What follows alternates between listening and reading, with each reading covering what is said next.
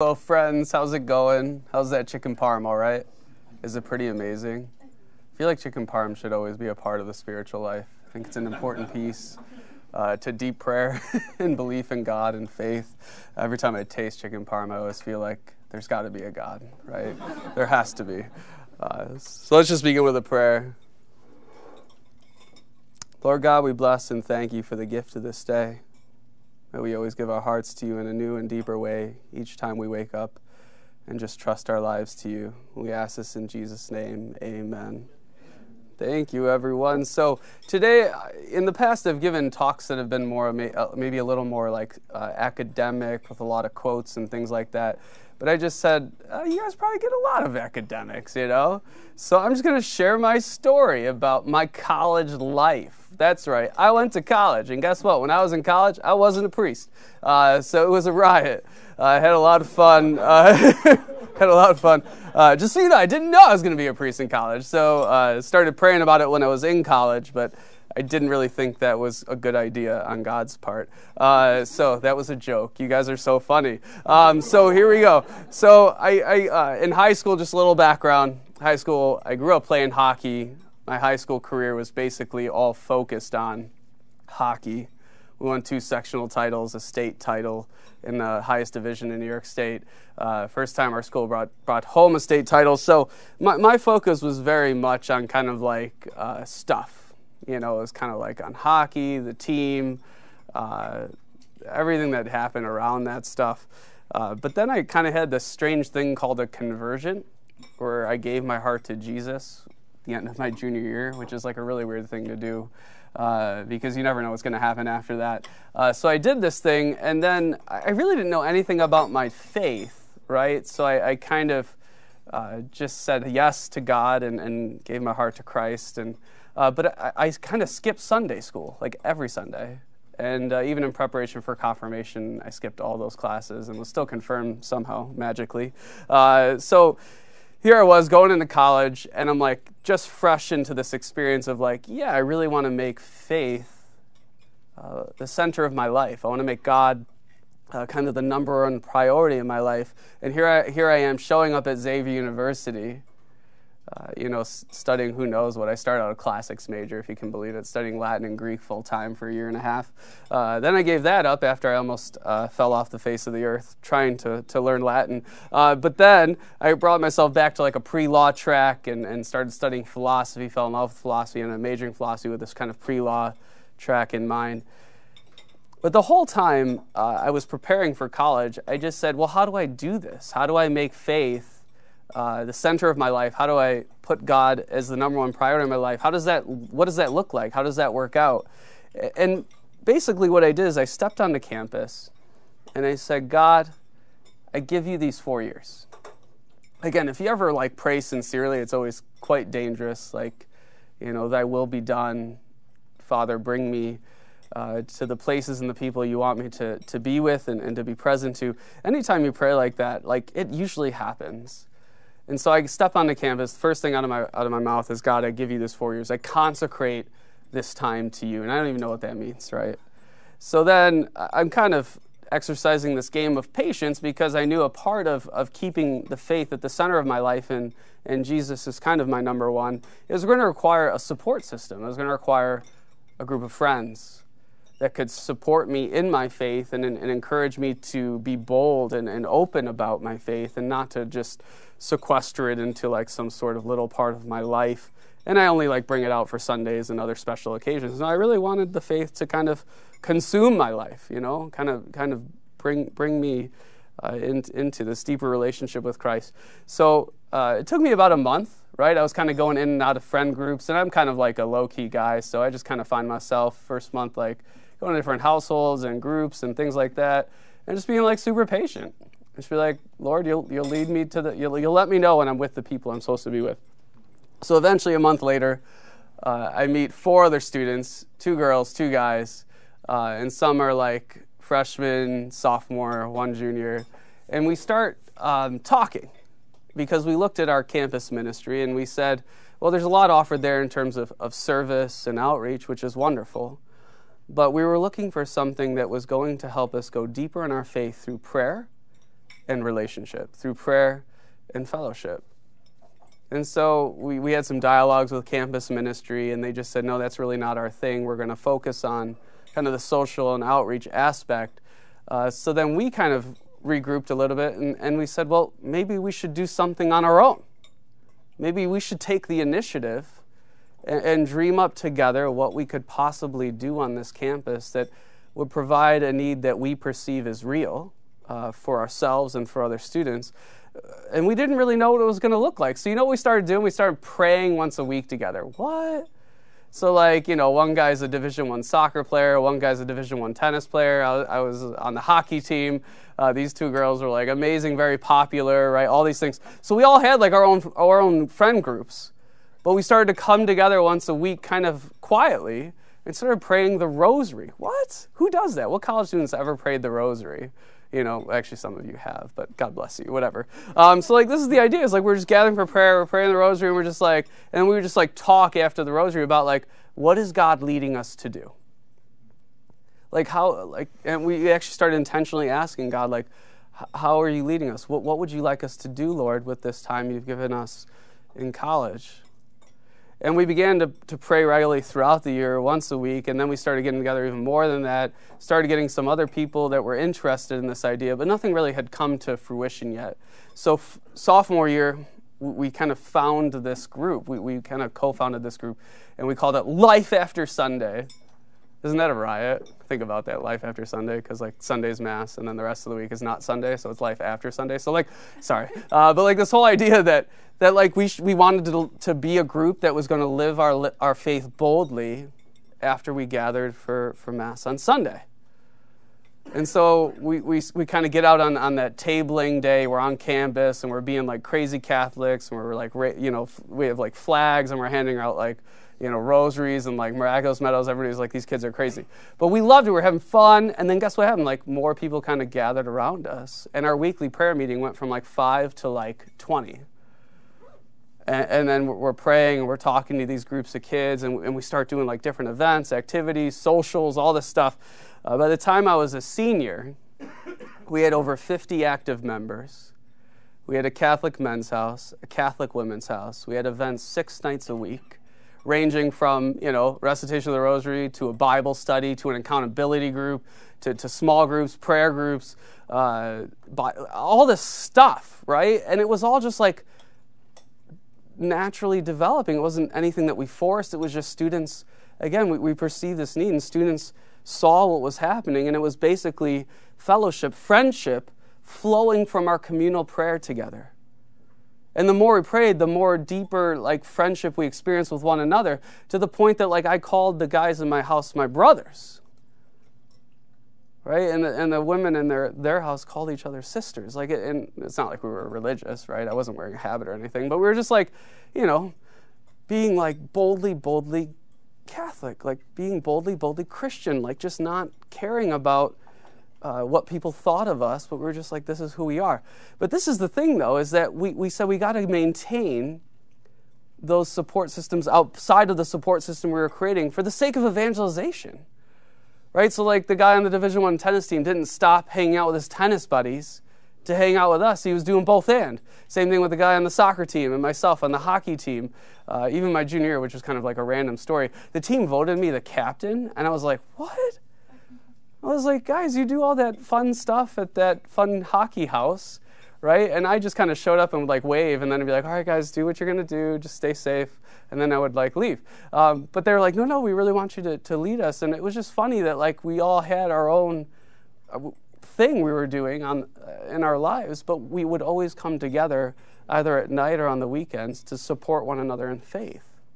And then what ended up happening is when we'd go back to our normal social circles, our usual social circles, we were one by one, inviting people in to experience this idea of a community of faith that is going after God with all their hearts through prayer, through personal prayer and communal prayer. Could I quickly ask? Oh, sure.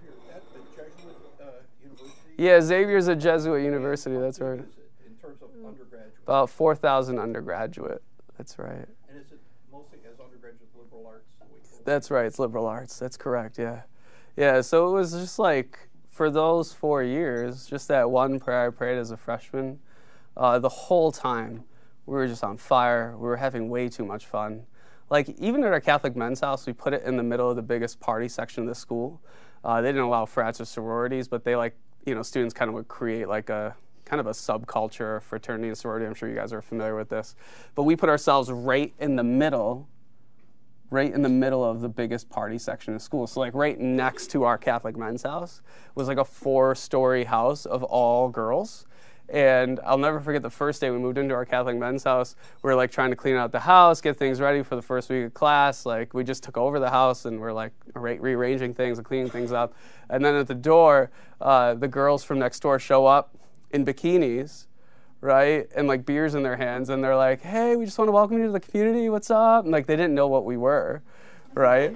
So like my buddy's sweeping and I'm like putting stuff in the trash and I'm just like, oh my gosh. And they're like, do you want to come outside? We have like we're having a party and the beer's on us. And like, they had like a kiddie pool outside and they were all in the kiddie pool in the bikinis, whatever. And they're like, oh, you guys want to come out? And my buddy's like, oh, we're busy, we're cleaning up. I'm like, we are?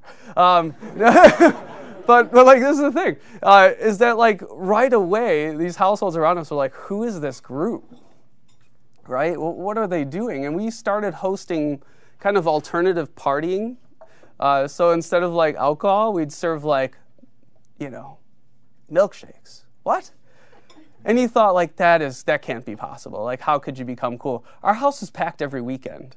Like you couldn't even move around the first floor of our Catholic men's house. Of course it was co-ed, so everybody's moving around. We're partying with like milkshakes and like, and we're doing board games. Like, who does that? It's ridiculous. And we're laughing, we're blasting music. Some of the kids who would like come up just to party, right? They didn't know, again, like the first year they were still figuring us out. So like they would just wander into different houses, like looking to drink and stuff. And they'd wander into our house and they're like, oh, where's the booze? And you're like, oh, would you like a chocolate milkshake or vanilla milkshake? And they're like, some would leave, some stayed. They're like, you guys are hilarious. Like, what is this, right? So just alternative partying, and what our group became was just creating a subculture within the culture of the university to tell students that here, it's okay to be who you are. Because part of the boldness of our community was the fact that we were creating a space on the university's campus where you could be completely yourself, which means also a person of faith. You think, oh, it's a Jesuit university, it's a Catholic university. Like, let me tell you, the dynamics are not all that different from here at Colgate. Right? It's still like not cool sometimes to be a person of faith, even at a Catholic school. So like when we're doing all this stuff, students like felt safe enough to say, I'm going to be a part of this community. Not only that, I'm just going to go after who God's calling me to be with all my heart. And it's amazing, too, like the joy that kind of like consumed our community in all the right ways, because every time we showed up at like a campus event or whatever, we were just like joy-filled and not like bubbly. Maybe one of my friends was bubbly, but that was just part of her. I'm not talking about a joy that's like bubbly, like, kind of in your face. We were just like truly happy people. And the more people saw this joy, the more they were drawn into this community. And the more they were drawn into our community, the more they were drawn to prayer and then to Christ. You see, there was nothing, we weren't going out on campus and like, throwing Bibles at people and like, whipping people with rosaries. No, that's just weird, right? Like we weren't like proselytizing. We just showed up and we're like, hey, how are you? And we were offering friendship. Like we didn't even talk about the faith. The first couple times we would reach out to students, we would just say like, hey, what's your name? What's your story? That's awesome. You like that? This is what I do. I play hockey. Like all this stuff. Like until they're like, well, there's something different about you and these people you hang out with. What is it? I'm like, well, if you want to know, come out to one of our prayer meetings. You see, it's not proselytizing, it's just invitation because people are drawn to this joy and it became contagious. It's so crazy that the group still goes today on campus. It's still 100% student-led, fully funded by the university, pushed by the president of the university saying, if you want to go deep in your faith, go visit Life After Sunday. And since that time, right, way back when I was a freshman, right, since that time, of the household I lived with, there were 3 of the guys that were ordained to the priesthood. One of the women just took her solemn profession as a religious sister in Chicago. She works on the streets of Chicago as a Franciscan sister, like working with the poor. And then after we graduated, just our first wave, since that time, I think we've had up to 5 men ordained to the priesthood, and 1 other woman went to religious life. And it's still going today. And the amount of people that met each other and felt that call to marriage, right? How many people have met each other through our group, through our prayer sessions, through our fellowship time, just fun. It's amazing that just how many vocations continue to come out of this group. Fully led by students, right? And they own it, and they're on fire about it, whatever. So that being said, I'm going to share with you some of the spiritual tools that I picked up along the way that helped me through college in a tremendous way. And just, if you're thinking to yourself, how do I even do that? What does it even look like? It all just starts with the basics, right? Going back to the basics, what's it all about? First of all, you have to find a community. And that community can be as small as 2 other people, right? Where 2 or 3 are gathered in my name, there I am in the midst of them, right? That's what Jesus said. So if you just find 2 other people in your life that you can be real with, and you can say, I'm going to be so real with them, I'm even going to say the word God and Jesus, and bring up the faith, and be willing to ask tough questions, and knowing that they're going to receive you where you're at, and you're not going to feel judged, right, for tackling these difficult questions. Find a community and be totally transparent with them. Right? So what do I mean by transparent? It means they know everything that you think and feel. They know your whole story. If you can find 2 other friends that are willing to receive you for who you are, knowing your whole story, and you can be totally open with them, even with some of the weird stuff that goes on in our lives, right? I remember some of my college friends, we would have this thing where we would just start sharing sometimes, kind of naturally. And we would share even the weird stuff. We're like, yeah, sometimes, I found myself in this situation, I don't know. And they're like, yeah, we should talk about that, But is there at least 1 or 2 other people in your life that you can just be real with and say this is me? At least there's 2 other people that fully know me for who I am. And it's okay to say I want to be a person of faith. I want to pursue my vocation. What is God calling me to be? Who is God calling me to be? I want to pursue that with all my heart. And these friends better help you do that. So find a community where you can be totally open, honest, and transparent. And you know that they hold your good in their hearts as if it were your own good. And if you haven't found friends like that yet, stay patient, right? Pray for friends. I know it sounds weird. You're like, wow, that's so sad and depressing. No.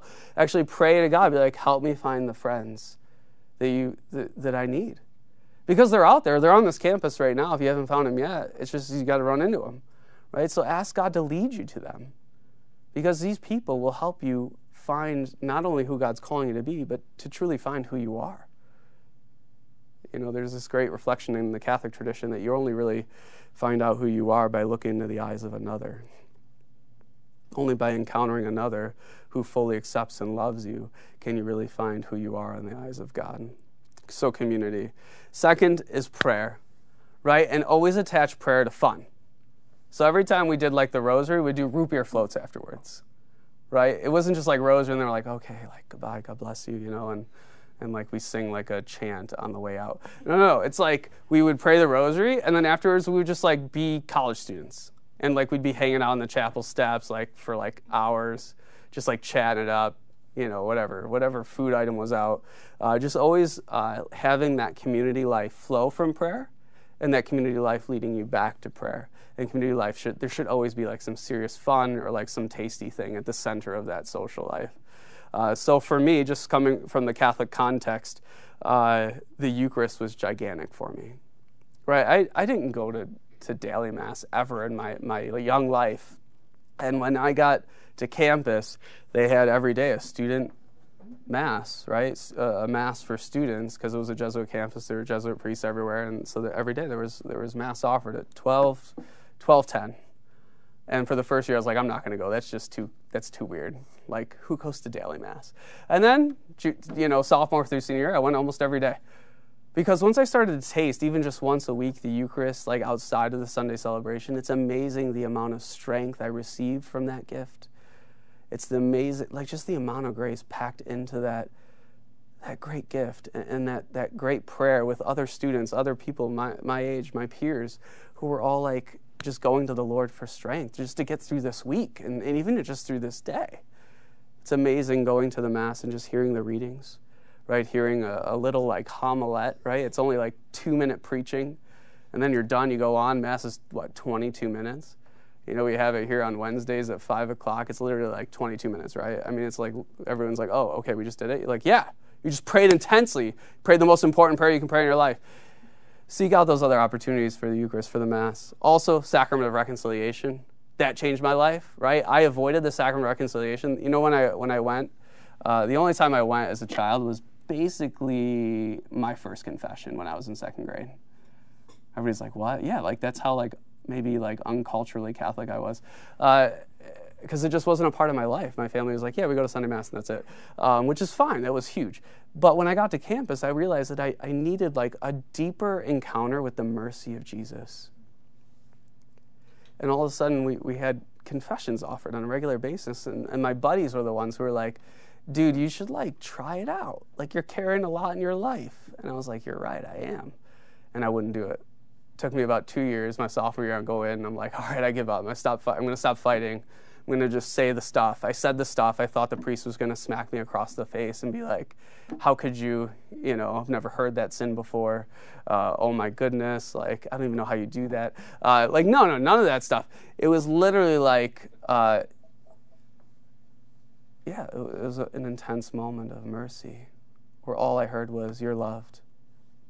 Thank you for coming here today. Like, just leave it at the feet of Jesus and just know you're loved. And it was amazing that I started to incorporate the regular sort of exercise of the sacrament where I was going almost on a weekly basis. I know that sounds crazy, but I had a lot to work through in my young life. Just because of my experiences in high school and things like that, there's a lot of things I was still sorting through in my own desires. Right? I realized I wanted God, but there was other things I wanted at the same time. I didn't know how to reconcile that, bring that back together. The regular use of the sacrament was like a gigantic help to me and helped me come to terms with what I really wanted in life, if I really wanted God or not.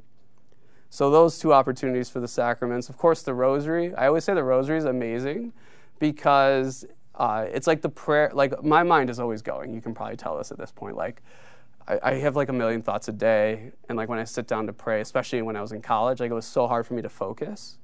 And the rosary was like such a calming prayer because it has like this effect of just helping push away all those other voices and thoughts in my life, all those other people that were trying to like vie for my attention. And just for that time, I could find rest in the presence of the Lord because like just the repetition of these prayers would help me like come into the presence of Christ where I was totally focused on Him.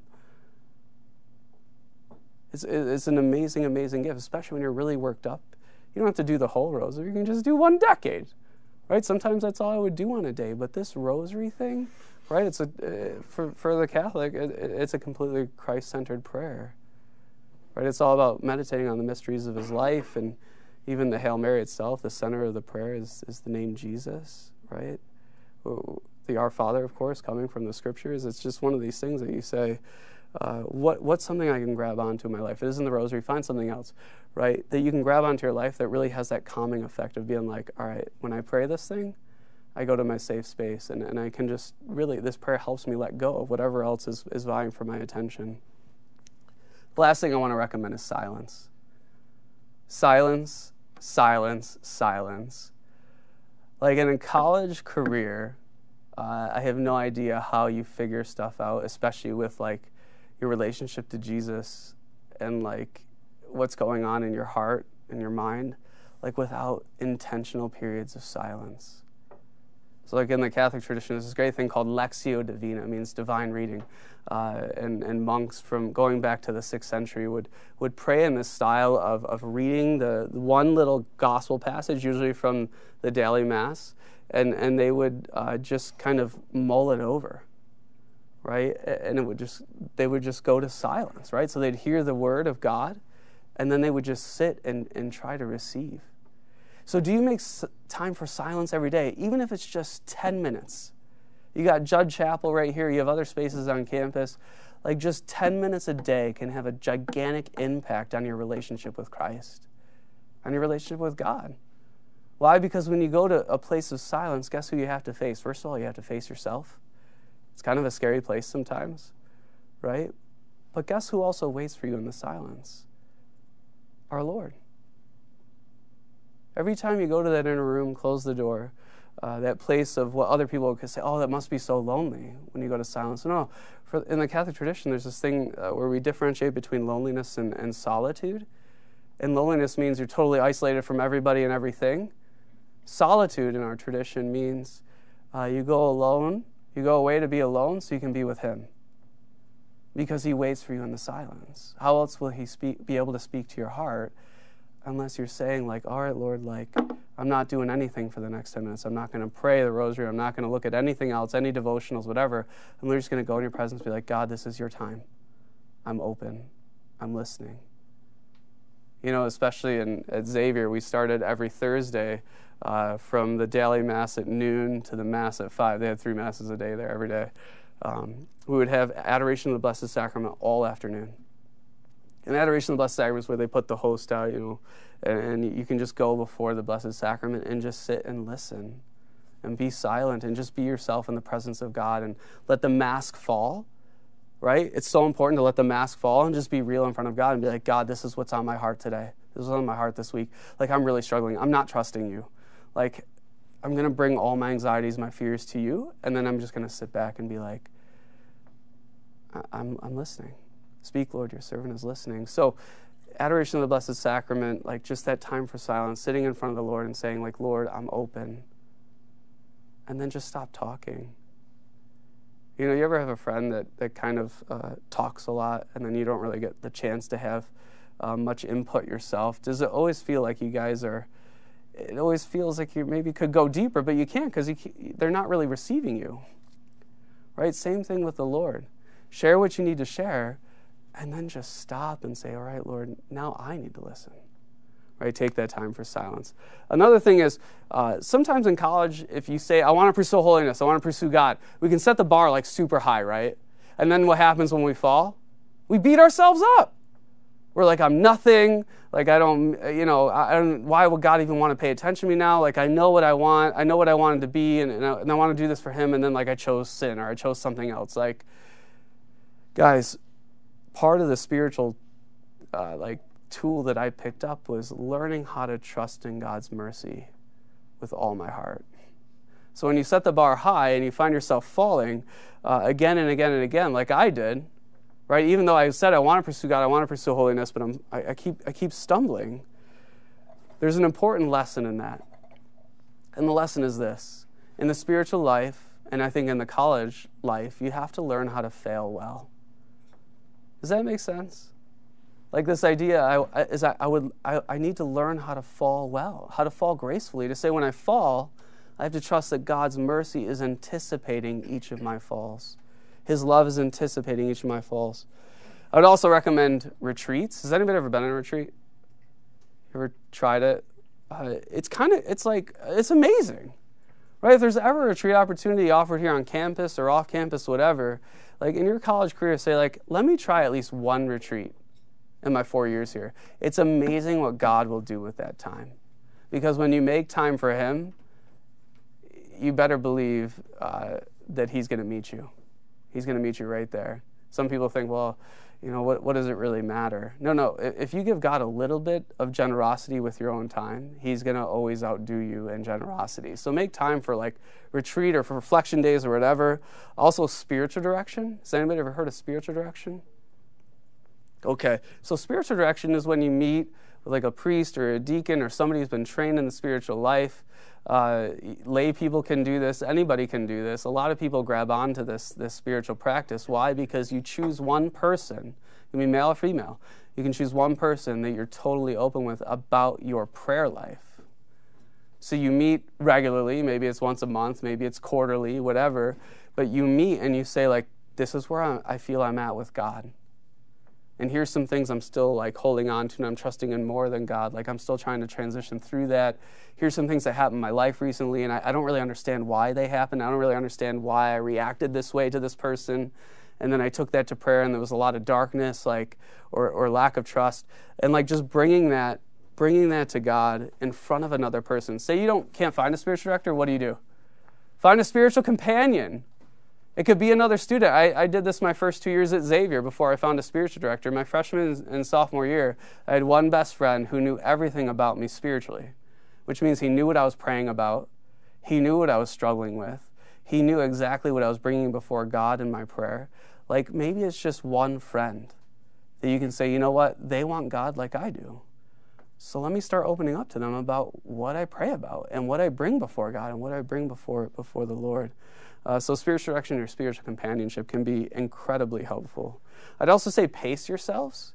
You can't become a saint overnight. I remember one of the greatest frustrations I had in college and a lot of arguments I got in with God was like, why aren't you making me a saint now? You know?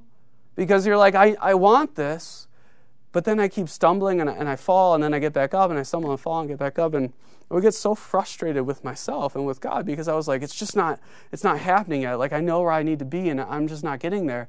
There's a point to that, by the way, is because holiness is God's work in you, right? It's not our work, right? It's a gift. God invites us to holiness. God invites us to relationship with him.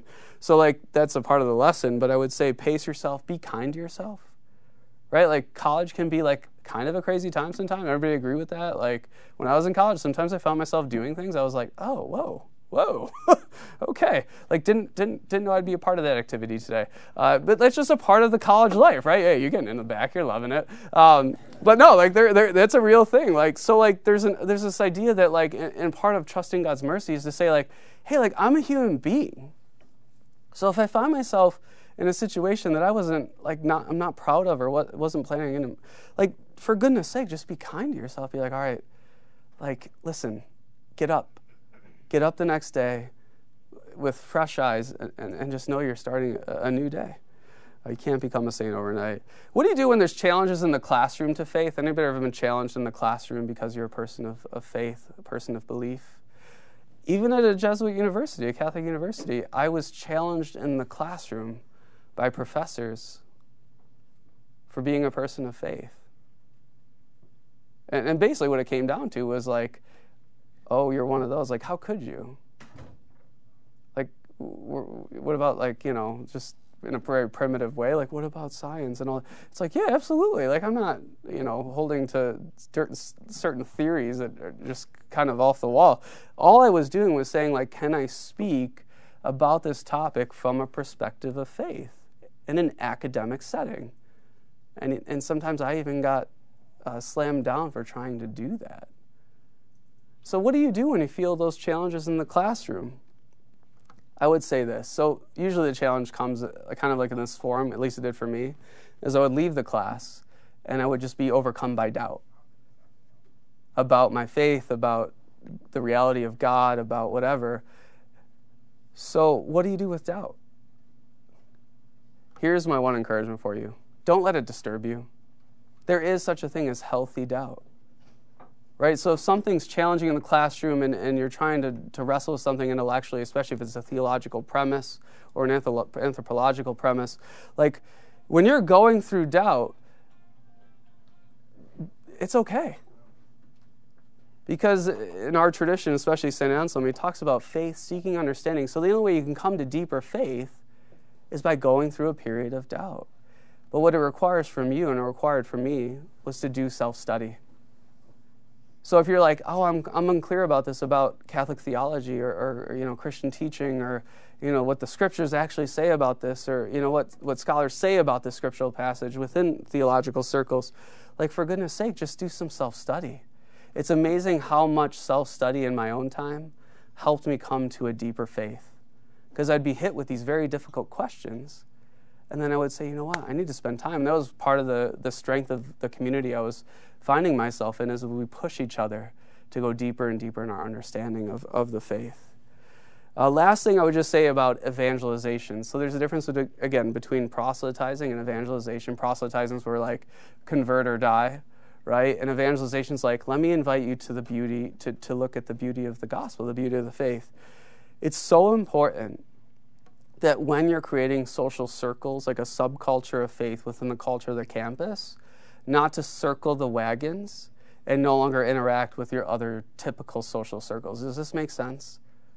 right? Because how else will you invite people to the good news if you cut yourself off from people that you would say, well, these aren't people of faith, or this fraternity or sorority is not helping me with faith. No, like, still stay a part of those circles. That's the importance of the subculture, the community that can support you in faith. It's so you can take the good news back to these social circles that, in God's providence, God has brought you to these people. People that are people of faith and people that aren't people of faith. Like, God has brought them into your lives to teach you a lesson. And he's also brought you into their lives so you could maybe invite them to the good news of the gospel. So keeping those social networks are so important. Also, compassionate hearts, right? Always meet your peer, your fellow student, with a compassionate heart. Meet them where they're at. Don't look at them and be like, oh, well, I live my life this way. Like, you should be there too. No, like, just meet them where they're at. Accept them and love them with this culture of kind of openness and dialogue. Don't be afraid. I'll leave you with this today. Don't be afraid to enter into real debate and dialogue. And again, you're not here to win the argument, right? You're not here to win, right? If truth is truth, it'll speak for itself, right? Ain't that the truth? I love that. But if we're all seeking the truth, then you don't have to win. If we're all seeking truth with sincere hearts, then the truth will speak for itself. So do not be afraid to enter into debate or dialogue, always with a compassionate and loving heart. And do not be afraid when you don't know the answer. You ever get caught in this, like in the classroom, maybe outside the classroom, someone's like, oh, you're a person of faith, like, what about your position on this? Or what about, like, try to explain this thing? And you can't. Don't try to, like, over-explain to the point where they're like, oh, you don't even know what you're talking about. Just be like, oh, I don't know. Let me get back to you on that. I'm going to do some self-study. I'm going to do some prayer and reflection on it. Again, you're not here to win. Creating a culture where people feel safe, where they feel accepted, but also where you can actually enter into sincere and transparent dialogue, where you can even offer some challenges to say, now I'm going to challenge you a little bit, to say, like, if you ever thought about this, if you ever thought about this perspective. So those are kind of some of the spiritual tools I picked up in my toolkit. Hopefully one or two things are applicable in your own life. It was a joy to share with you my story, especially my own college career. But I just pray and hope that even if you just take one step in many of these steps that I've kind of offered today, it can make a world of difference in your experience, not only of your time in college, but also your experience of God and your faith. So I'm going to stop there. Sorry about that.